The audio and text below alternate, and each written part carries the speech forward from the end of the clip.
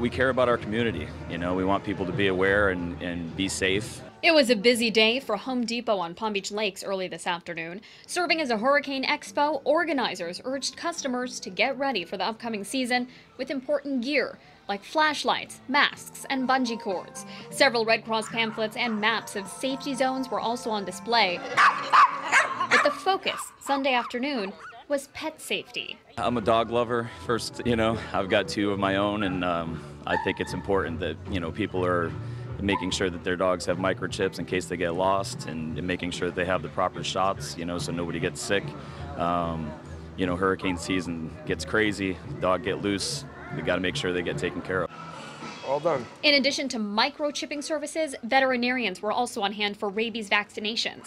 Those are two precautions veterinarians say are crucial. If the dog does get lost or get loose and is picked up by either animal care and control or another person, they take it to the vet. They can read the chip number, and that's registered to either the place that you got it, which in most cases is Paws to Help, or the people can get it registered to their own name so that they're called. Hurricane season officially begins June 1st. We do want to make sure you're prepared for anything that comes our way over the season.